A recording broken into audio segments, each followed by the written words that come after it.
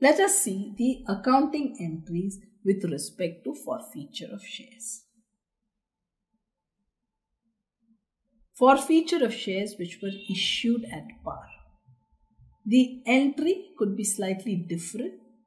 When we talk of forfeiture of the shares which were issued at par, forfeiture of shares which were issued at a premium, and forfeiture of shares which were issued at a discount. So we'll discuss each of these separately. Forfeiture, what is the entry for shares which are issued at par? Like we said, what is forfeiture? What happens as a result of forfeiture? The shares get cancelled. Therefore, share capital is wiped out, is cancelled. So what is the entry? The entry is to debit share capital. Share capital debit with the called up value into shares forfeited. Called up value into the number of shares forfeited. So share capital account is debited. 2. Shares forfeited. This is a new account which is created to shares forfeited with the amount which is received on the shares forfeited. With the amount which has been received. So when a shareholder shares are forfeited, the amount which has been received from him is put into the shares forfeited account. This is like a profit. The share is cancelled, but this money is retained by the company. To calls in arrears with the unpaid amount on the shares forfeited. Assuming that the amount unpaid on calls has been transferred to calls in arrears. Like we discussed before, that when calls are in arrears, the balance which is there, the debit balance in the call account may be transferred to the calls in arrears account. May be transferred to the calls in arrears. If it is not transferred to the calls in arrears, it remains as a debit balance in the respective call account. Now to understand this entry, let us take a small example. Let us take a rupees 10 share which is payable as 3 on application, 3 on allotment, and let us say 4 on first and final call. Let us say that a shareholder has not paid this final call money of rupees 4, but he has paid 3 and 3, 6. All the calls were made. It's a fully called up share where the person has paid 6 rupees and 4 rupees has not been paid.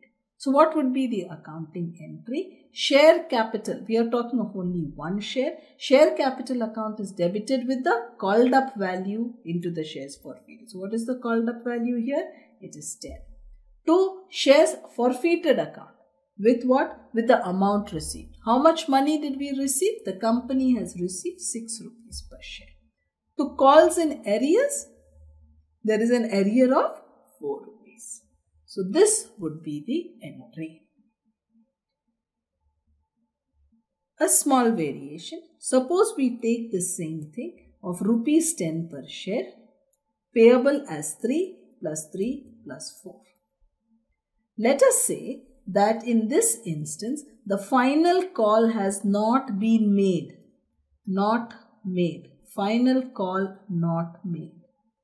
And the shareholder has paid the first installment of 3, has not paid the next installment of 3 rupees. What then would be the accounting entry? In that case, the entry would be share capital account debit with the called up value. What is the called up value? It is only 3 plus 3, 6. So share capital account would be debited with 6. To shares forfeited with the amount received. What is the amount received? 3. How much is the calls in arrears? 3 is the calls in arrears. So if it's a partly paid up share, we should be careful because share capital can be debited only with the called up value. So what is the entry for forfeiture of shares issued at par? Share capital account debit with the called up value. 2 shares forfeited with the amount received. 2 calls in arrears with the amount not received. Very simple, easy to remember. Let's Take an example. XYZ Limited forfeited 1000 shares of 10 each issued at par held by Madhu for non-payment of the final call of rupees 4. What does this mean? That means calls in arrears. Arrears is rupees 4. Paid up is rupees 6. Total called up is 10. So what is the entry? Forfeited how many shares? 1000 shares. So the entry would be share capital account debit 1000 shares into 10, 10,000 to shares forfeited account with what? The amount received on the shares forfeited. Amount received must be 6 into 1000, 6000 to calls in arrears. To calls in arrears, 4 per share is in arrears. So 4 into 1000, 4000. This is our entry for forfeiture of the shares held by Madhu. With this, the share capital stands reduced. There is a balance in the shares forfeited account and the calls in arrear account is also closed. The shares forfeited account is added to share capital in the balance sheet.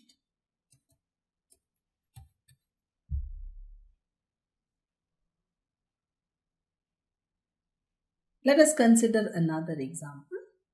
X Limited forfeited 1000 shares held by Madhu with a nominal value of rupees 10 each issued at par for non-payment of the first call of rupees 2 per share. The application money and allotment money of 4 and 2 were paid by Madhu. Past journal entries in the books of the company. So in this case, the value of the share, the nominal value of the share is rupees 10. But what is called up value?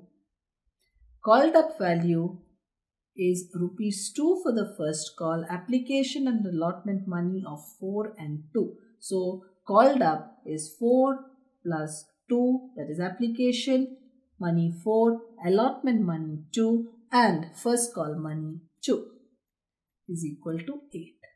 So what will be our entry here? Share capital account debit with what? Share capital account debit with the number of shares forfeited into the called up value, which is 8, to shares forfeited account. To shares forfeited account, number of shares is 1000 into shares forfeited account is to be credited with the amount received. What is the amount which has been received? The application money and allotment money of 4 and 2 has been received, 6000. Why? Because the problem says that his shares are being forfeited only for the non-payment of the first call of rupees 2 per share. Therefore, what is in arrears? 2 per share is in arrears. That's 1000 into 2, 2000. This would be the accounting entry.